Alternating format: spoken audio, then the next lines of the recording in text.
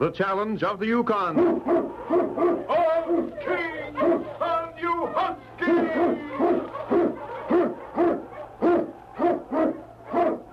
King, the swiftest, strongest of Eskimo lead dogs, blazes the trail through storm and snow for Sergeant Preston as he meets the challenge of the Yukon.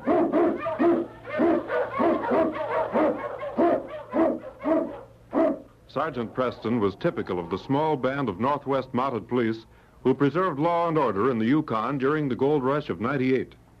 That was the year that brought over 50,000 men swarming into the Klondike region, and the greed for gold led to frequent violence and bloodshed. But in spite of the odds against them, the force preserved a splendid record in maintaining the right. The challenge of the North was answered, and justice ruled triumphant.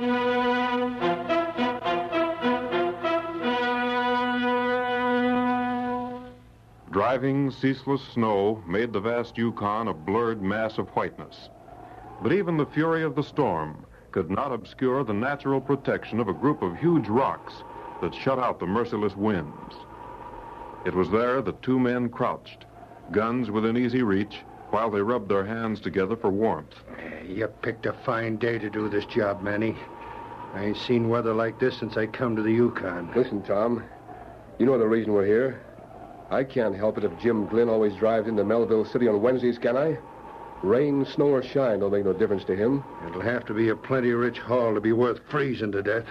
Glynn's carrying the finest lot of furs this side of the Great Divide. I know that for a fact. Well, he's done his last bit of trapping. You see him coming yet, Manny? I can't see far beyond these rocks. You ought to be along. You know, Tom, I don't like the idea of doing away with Glynn. Ain't no other way to get our hands on them furs, is there? No. Well, then. Murder's the one thing we ain't done, Tom. Only because we get what we wanted without it.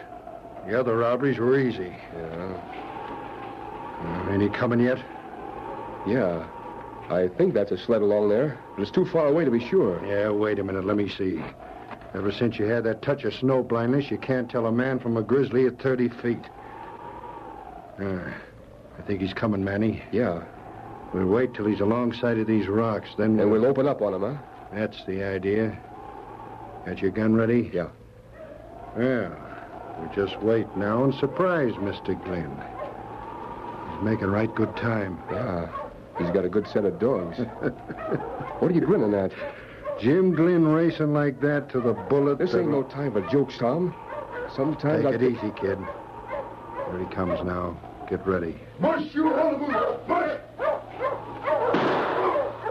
That did it. Come on, Tom. Let's get those furs and get out of here. Watch out for that lead dog there, Manny. He's loose. All right. But I want to get these furs onto our sled. Look out, Manny. He's going to jump. Oh! Get down, you mutt! Oh, let go of my hand! Ouch! Nice shot, Manny. Nice shot. That mutt tore my hand. Say, he sure got you. Here, let me help you. I'll have to put a bandage of some kind on till we get to town. It'll be a while before you'll be able to do much with this hand, Manny. I'll take care of it when we get back to town. Come on, Tom.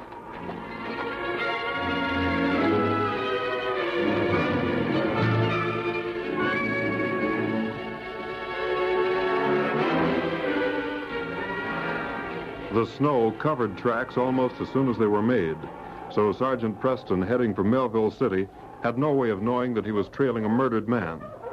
But as they neared the rocks, the great dog King sensed death in the air. What is it, King, huh? All right, fella, you lead the way. Oh, you Huskies. Ho, boys. Why, King, there's nothing but snow. Nuzzling around this snow won't get... King, there's a body here. So this is why you... Why, it's Jim Glynn.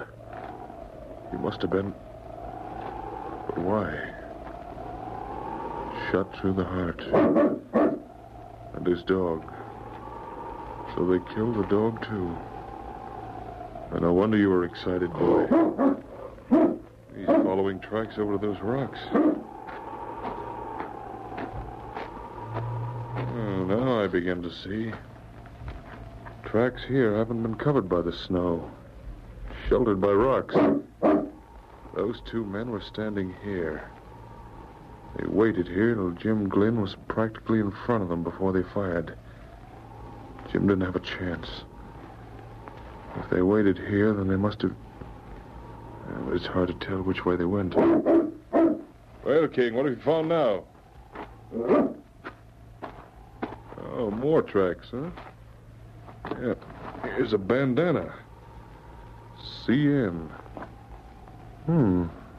CN. Now, who could... Newton. Cy Newton. He pulled in here about the same time the two other fellows were here. The tracks don't differ. They're about the same depth. King, we're going to Melville City to call on Cy at the Silver Lantern Cafe.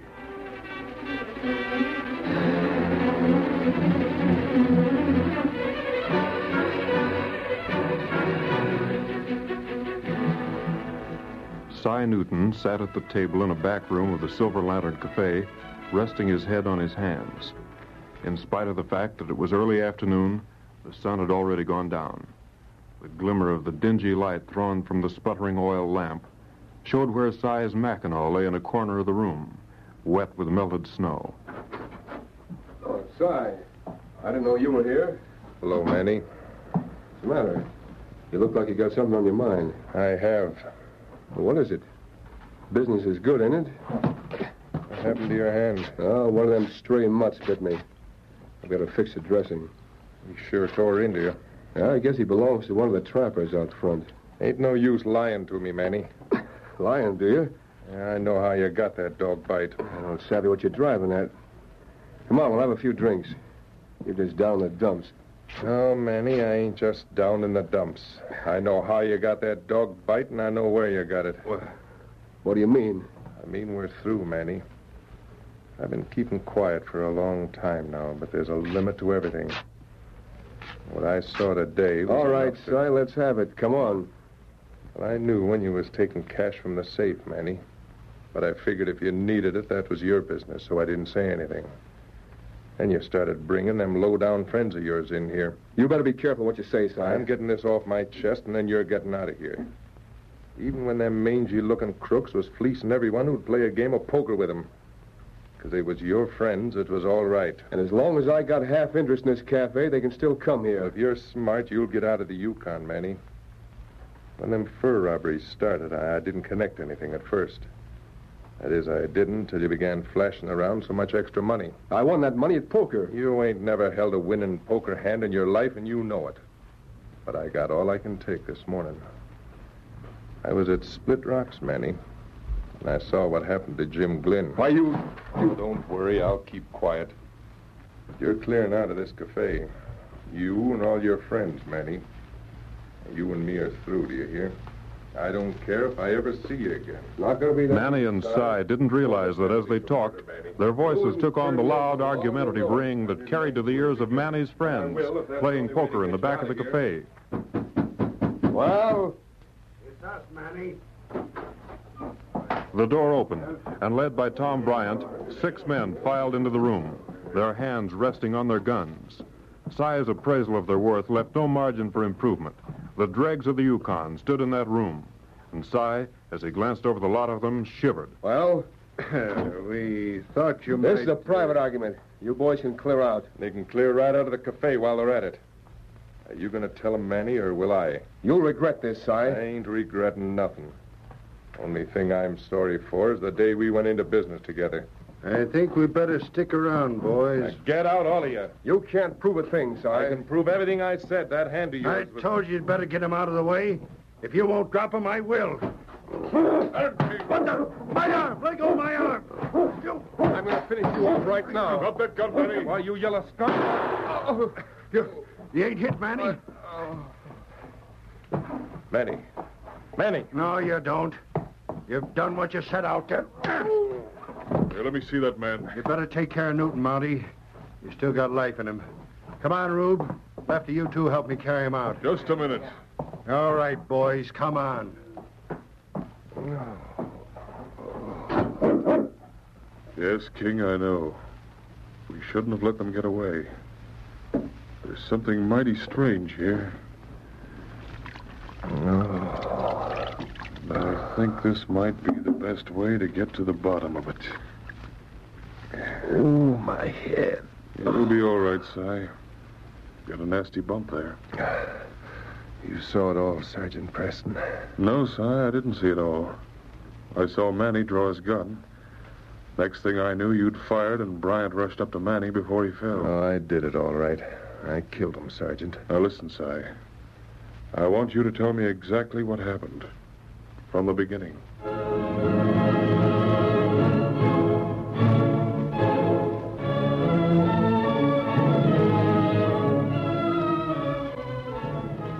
Then when I tried to go up to him, Bryant... Yes, I know.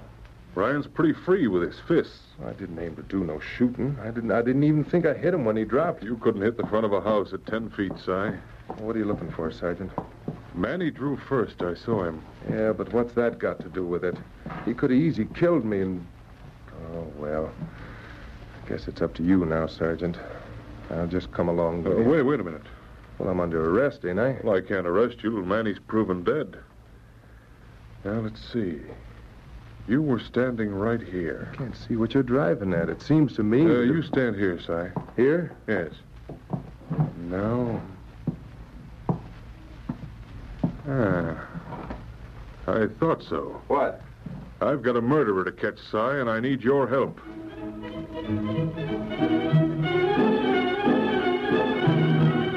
A rumor spread through Melville City like wildfire.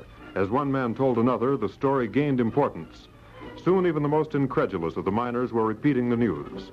Sergeant Preston brought Jim Glynn into Melville City on his sled.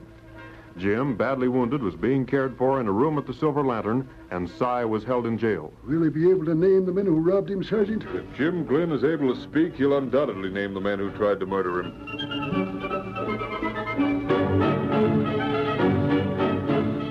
The miners and trappers who frequented the Silver Lantern speculated. Was Si responsible for the robbery as well as for the murder of Manny? Si confessed yet, Sergeant? Si refuses to talk.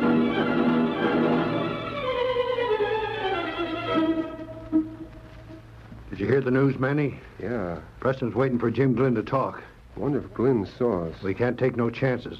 He might have had a good long look at us while we was loading our sled. What do you aim to do? We'll make sure he don't talk.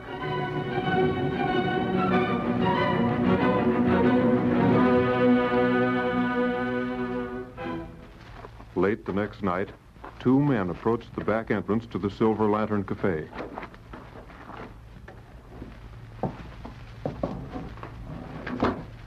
Lucky you had that key, Manny. Yeah. Si ain't been around to change the lock. You can't change much when you're in jail. Come on, let's get this over with. I don't know why you're so dead set in making sure you get him this time. You ain't got a thing to worry about. As far as everybody knows, you're dead. But if Glynn talks, I'll be the one to be jailed for that shooting. That Mountie hadn't picked him up. Come on. He ought to be in this room. He's sleeping. He'll never know what hit him. Go on. Let him have it before he wakes up. You're covered. Drop that gun, Bryant. Preston! Reckon I can get up now, eh, Sergeant? Yes, Si. You can help tie your ghost friend here. So you're very much alive, Manny. I thought... You believe that story about Jim Glynn being still alive, didn't you? You brought him in on your sled. We brought Jim's body to Melville City. Then Si told the barkeep would use the back room here for Jim till he recovered. We've been tricked. You ain't been tricked any worse than you tried to trick me, you low-down skunks. I'd have hung for killing you, Manny. You're under arrest, both of you. You'll have to get me first, Mountie. I'll shoot, Manny. Let go! All right, now shoot, Mountie. If you do, you'll hit Si. Go on, Sergeant. Shoot! Yeah, shoot. I'm getting out of here, see? I'm using Si for a shield. Had him, King. Get him, boy. Oh, my hand! Let go of my hand! Here, Si, you keep this gun on Bryant. All right, King. Oh. That's the second dog to catch your left hand, isn't it, Manny? You're under arrest. Yes, King, the case is closed.